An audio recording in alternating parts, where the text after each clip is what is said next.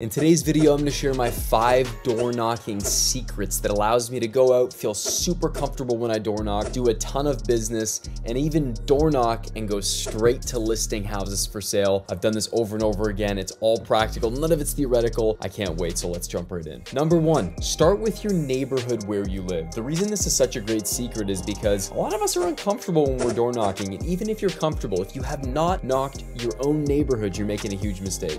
Here's why. When I first started in real estate, I would go out and just knock on my neighbors' doors because I didn't know how else to generate business immediately. And I was amazed that I was now in a business within real estate where I could literally knock on a potential customer's door or someone who might know a potential customer, because everybody that I'm knocking on owns a house and they're all gonna move at some point. And if I just build a relationship, nurture it, demonstrate expertise, I'm gonna get the business. So here's what I would say when I would knock on the door. I'd knock, they'd step out. None of these people knew who I was yet. And I'd say, hey, my name's Jake. I actually live over here at 4031 Highland Park Drive. And I just wanted to come introduce myself and say, hey, because I'm also in real estate and I thought it'd be a fantastic excuse to come out and meet my neighbors. And a lot of people right away were like, oh, which house is yours? And I'm looking down at my house, I'm pointing at where it is. And it was a great excuse for me to have a good reason to come knock on someone's door. And by telling them right away that I was their neighbor, they're gonna be way nicer to me. They're gonna know that they don't wanna say anything mean or be rude or just shut the door in my face because I'm one of their neighbors. And it also put me on a level playing field with them. Oftentimes when you go door knock, people don't really know who you are. They don't know where you're from. They don't know if you've got a good reason to be door knocking the neighborhood. But when you say that you live there, now I'm on the same level with them. I own a house where you own a house. We're one and the same. We drive down the same streets, and that gives a ton of credibility. And because I also did happen to live in a neighborhood where, you know, I owned $1 million house that was a nice house in a nice neighborhood, it gave me the ability to have some credibility right away as well when I was door knocking. So go door knock your own neighborhood, meet all your neighbors, let them know you, see your face, and you'll be amazed how many great conversations will come out of that. The second thing you want to do when you're door knocking is dress well. I mean, wear a suit, look the part, be prepared, well put together. Don't wear ratty shoes, like wear a nice pair of shoes, have nice socks on, get dressed, go out and door knock. When I first started door knocking, I actually did it in the winter. So I had a coat on over top, I had a suit on underneath. I was very cold. I would even bring a coffee with me. But because I was out there door knocking, people felt sympathy. They were like, come on in, inviting me in, being very kind. So when you door knock, go look the part and look nice, because if you're out door knocking and you're wearing a suit, people are gonna treat it quite a bit different. And they're gonna really pay attention and go, why is this person wearing a nice suit at my house? And then the fact that I'm well dressed gives them the confidence that the person they're speaking with is gonna be worth their time, because it shows that I took the time to put myself together before I came out and knocked on your door. So dress nice and watch how much that influences the conversations. The third thing I want you to do when you door knock is bring door hangers. This is so obvious, and I know you might be like, Jake, so far you've told me to door knock my own neighborhood, dress for success, and have door hangers. But listen, when you have your door hanger, I want you to really think about what the value proposition is on that door hanger. You could say something like free home evaluation, which a lot of people do, or you could say something like get a custom market report of this neighborhood right here. And then you could offer something like that where people can go to your website, scan a QR code, enter in their home address, and not just get their home evaluation, but get updates on the neighborhood. So think about the door hanger strategically. Make sure your face, your name, your phone number, your email is on that door hanger. Make it as easy as possible. I have 100% gotten business by leaving door hangers behind. I've had elderly people call me and say, hey, I wanted to give you a shot. You left a door hanger here. Wasn't sure. What's my place worth? Come and tell me. People are curious, and at the very least, they'd love to know what their house is worth. So by you doing that exercise of leaving something behind for them, it's a great way, and it's so much better than business cards. I used to just like stick business cards in doors and leave them behind. But by having a door hanger, when you walk down that street after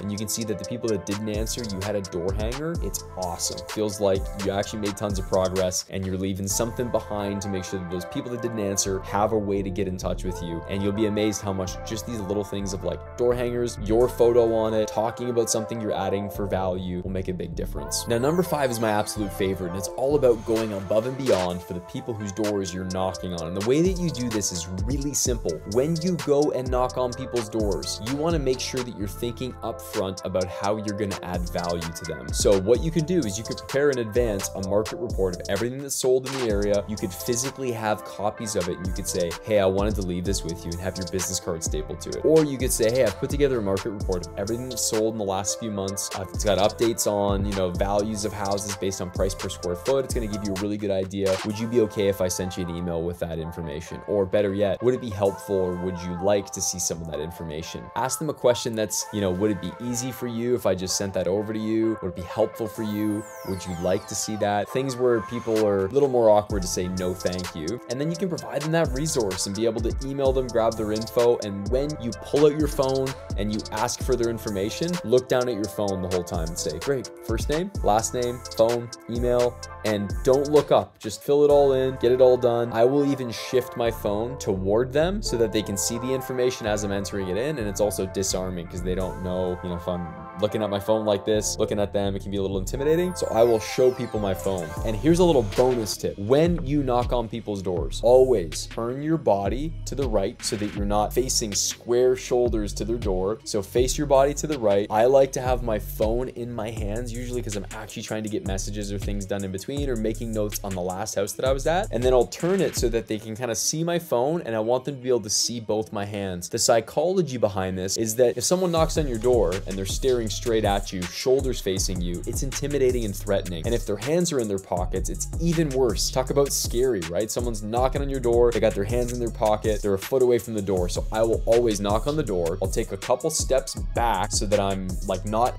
in an intimidating distance away. I'll get further away, then I'll pull my phone out, both my hands there. The reason I'm facing to the side is I don't want to appear aggressive, and I also want to seem kind of casual and nonchalant, so that when they answer the door, I'll say, hey, my name's Jake, and then I'll carry on with whatever the introduction is, whether it's, we've just listed a house in your neighborhood, I wanted to give you an update, and start the conversation from there. Now, bonus tip section of dialogue, and how do I actually have conversations? I gave you the fact that at the end of the day, you want to make sure you go door knock your own neighborhood. You want to make sure that you're bringing in value, you're dressed well, you've got a door hanger, but how do you actually have conversations? So here's what I've observed with knocking on doors. Number one, the more you do it, you're going to get comfortable, and you're going to figure out the things you like to say, things you don't like to say, the things that go well, the things that don't. You're going to get your own little sense of humor going, whatever. So I highly recommend you take the time to just go do it and fail through. You're going to be awful at first, which is why doing your own neighborhood is such a stress reliever. But now that we're actually talking conversations, here's a few great things you can use. Number one, when I knock on the door and someone answers and I'm facing to the side, I always crack a joke about, hey, my name's Jake Nicolle. I know I probably look like I'm a Jehovah's Witness dressed like this, but I'm not. I'm like the second worst thing, which is I'm a real estate agent. And I actually just wanted to come say, hey, and I'll usually pause for a second there because they'll laugh or something. And then I'll say, yeah, I actually just wanted to come by and say, hey, because we're coming to meet neighbors in this neighborhood. I actually live here in the neighborhood. I live like a couple blocks away at 26 Charter House. And I'll say my address because guess what? I know where they live now. The least I can do is tell them where I live, and it disarms them a little bit. And that's a secret in real estate in general, is when you want someone to share information, you just share personal information first and they'll be more likely to share. So I'll say I live in the neighborhood, or we just listed a house in the neighborhood, or this is a neighborhood that we're looking to build some more connections and relationships in. Hey, how long have you lived here in the neighborhood for?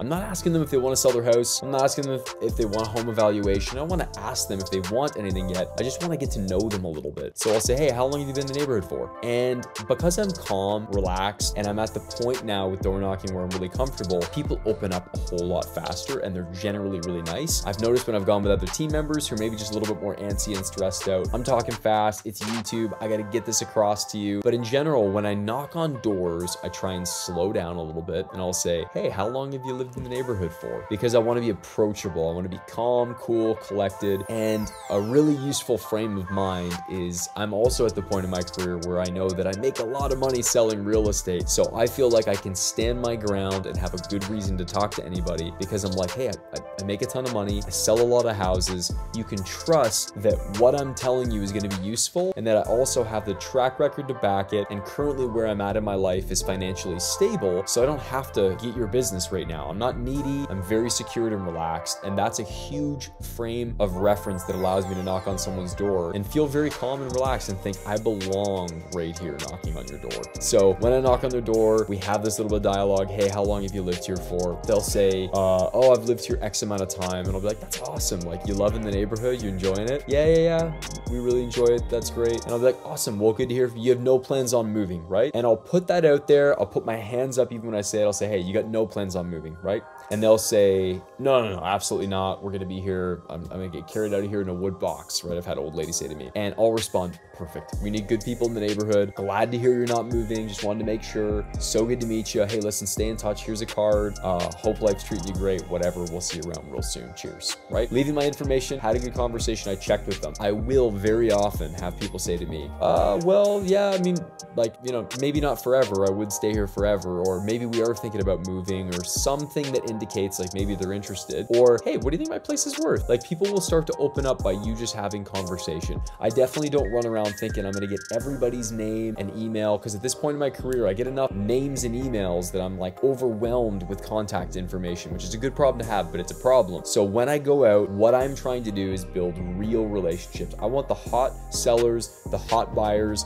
the people that are ready to go, ready to make decisions. And it's simply a numbers game. I'm trying to knock on enough doors that I find the people on the street that have plans in the next little while. And then if they do, now I'm going to strike a conversation like this, where they say, yeah, we're thinking about moving. I would say, this is a beautiful neighborhood. Why would you leave? Again, disarming. Not, great, where are you moving to? It's, why would you leave here? It's beautiful here. Oh, well, you know, we wouldn't move for probably another 5 years if we were going to move. Oh, okay. Like, why would you move in 5 years? What's changing, right? So, or what's going to happen in the next 5 years? And let them tell me the story of what they're considering or what they're thinking. And by having those disarming conversations, it's such a great way for people to open up. So those are a couple just quick things. Knock on the door, facing this way. I say, hey, my name's Jake Nicolle. I know I probably look like I'm a Jehovah's Witness. I just wanted to come and introduce myself. I actually live over on, you know, this address, and wanted to just say, hey, come to meet you.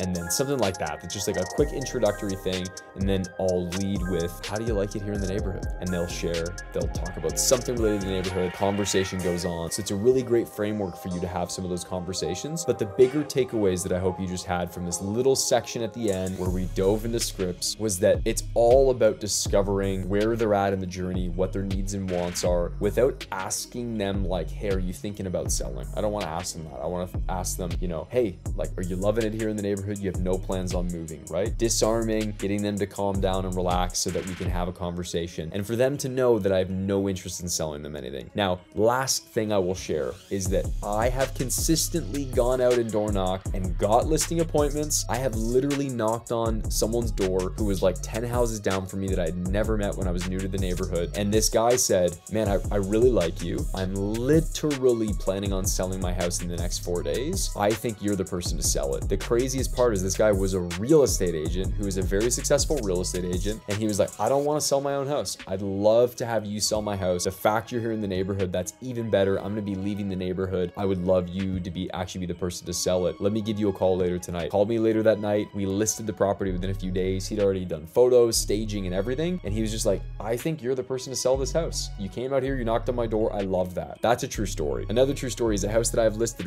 right now. I went, knocked on their door, and met them. The people across the street, I just listed their house a couple houses down. I met them at an event that I threw in the neighborhood after having door knocked so much, met everybody, started hosting events in the neighborhood for Canada Day of all things. So this just goes to show you tons of business has come out of door knocking. I just did a commercial deal about a month and a half ago from someone. I went and knocked on their door. I realized they were a client's dad, and we connected. He messaged me literally the same night and said, hey, so great meeting you today. Thanks for coming to knock on my door. What do you think of this commercial property? 2 weeks later, we bought it. So I have countless stories of door knocking and how effective it's been, how much it's helped me build my brand and my business. I highly encourage you to do it. People that tell you it doesn't work, they don't know how to do it. They're afraid and embarrassed of doing it. There's nothing wrong with going out, knocking on doors and making tens of thousands of dollars and meeting people while doing it. And yeah, you get the occasional person who's bothered, but most people are absolutely fine with it. So hope you guys love this. Listen, if you enjoyed today's video on door knocking, go share this with another real estate agent who you are going to go door knock with. Maybe you're not even in real estate. Maybe you're like in the mortgage broker business and you just want to go meet people, connect, whatever the case may be. Share this video with someone someone that you want to go do this with. Say, hey, check this out. Let's go try this together. Let's go fail at this together. My team and I, we go door knock. We will be across the street from one another. We'll be laughing at like hilarious conversations. We'll be celebrating like that was an awesome one. I got a great lead. Really, really cool story there. So go get out there, do it. Share this video with that person you want to go do this with. And I look forward to seeing you guys in the next video. Jake Nicolle signing out. Cheers.